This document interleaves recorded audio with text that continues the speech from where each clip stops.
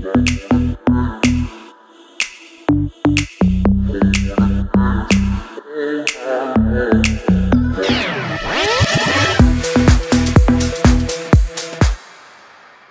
have you. So, I'm not sure if you wanted to touch on this. Let's kick it off with yeah, a little bit of my background. So I've been in Bitcoin since 2011, 12.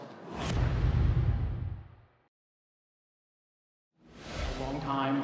I've been in tech a long time as well. So I've seen the highs and the lows and the growth of the network and where it's going. And throughout that time, I'm also the principal founder of Big Digital Assets, Jones Netcoins, and hit $1 billion market cap last year. I'm no longer with that company on the operations side, but I am the largest shareholder. But during that time, we decided we write a book and talk about where we see Bitcoin going, what it is, and try to answer some real questions of why it has value. And so some of that's in the book here. If anybody wants a copy, please come see me. I'm happy to give you one.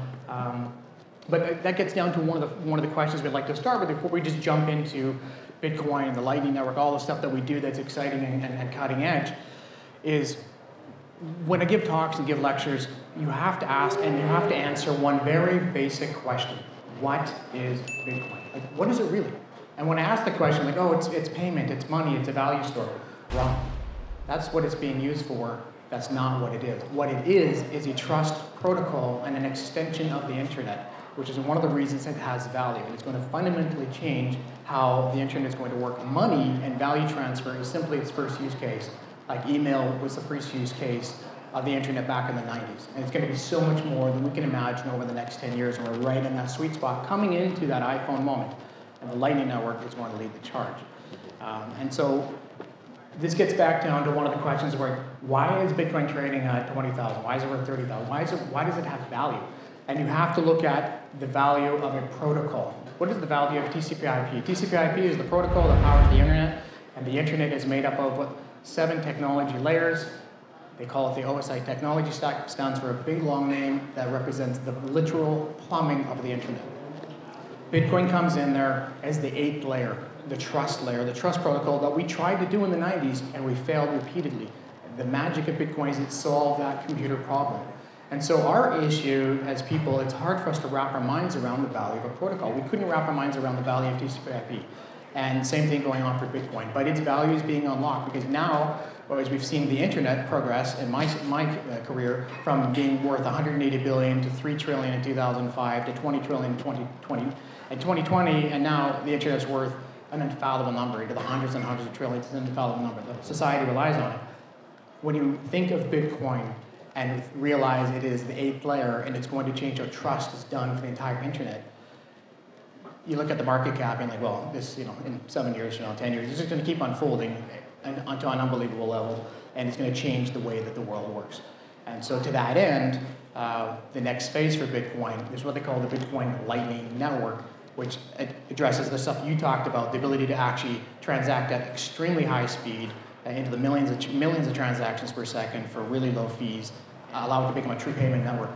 So you answered perfectly the first part of my question, which is what is Bitcoin, other than a way of moving money around. The second part of my question, and we already kind of lightly touched on it, but it's like, what are the main limitations of how it exists today? Right. So Bitcoin itself, from a computer standpoint, has it's very secure, it's very trustworthy. If you want to send a large amount of Bitcoin denomination, say $1 million, $10 million, it'll get there. It may take an hour until it processes, but it's not useful for every day buying a cup of coffee. It doesn't work. But what Bitcoin has in its favor now is technology called the Lightning Network, which is layer 2 to Bitcoin's layer 1. Now, why is that important? The internet was scaled with multiple layers of technology.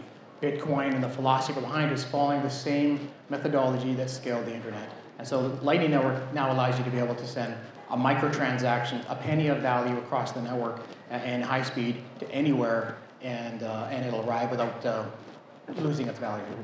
So, okay, now that we've kind of prepped, what is Bitcoin, what are some of the limitations of it, let's talk about your company, Liquid.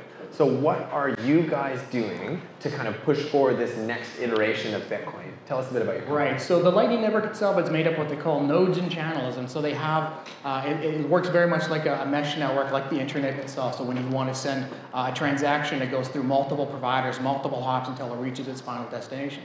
very similarly to if you were to go to google.com, it'll go through Shaw and the next provider until it gets down to where it has to go. Now what happens is, companies like ours, we've established right now 19 points of presence around the world, and we have our Bitcoin on these nodes and channels, and we help forward transactions to that end, and allow it to get to its final destination. And we are rewarded by the network, and we charge fees in Bitcoin for that. So the more transactions we process, the more transactions that go through our part of the network that we handle, because we have great visibility to the rest of the network, the more money we make.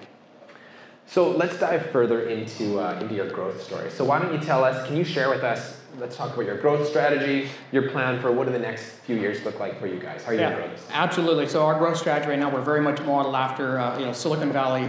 We've been down there a lot with the previous companies, and right now it's all about gaining market share on the Lightning Network. Our brand awareness, our reach, the number of channels, connectivity around the globe, and get in the middle of the money stream, because once it's established, that race is on, and a lot of big companies are asleep at the switch. They don't realize it's coming. But right now, the best and brightest are waking up and working on in Silicon Valley, and it's coming in a big, big way. And so we're the first public company that's doing it, and we're doing it because we've been in Bitcoin a long time, and we have our finger on the pulse. We're very aggressive about it, and we want to establish that point of presence. So for us, as many nodes, as many channels, and route as many transactions as possible. And what is happening with the Lightning Network is it is growing at an astronomical rate, way beyond what people understand. It's growing at triple digits, and getting that hockey stick curve, and we're seeing that, and it's accelerating beyond that. It's going to continue to accelerate even faster. And so we want to be in the middle of that and have the growth of the network carry us up, because we have a big footprint on it, carry us up faster than anything possibly could.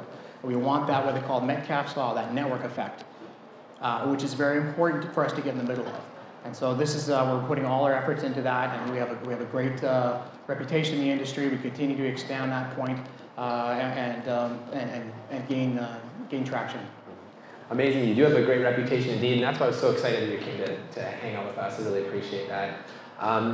Let's get into the quiz. Everyone give it up one more time for Shone.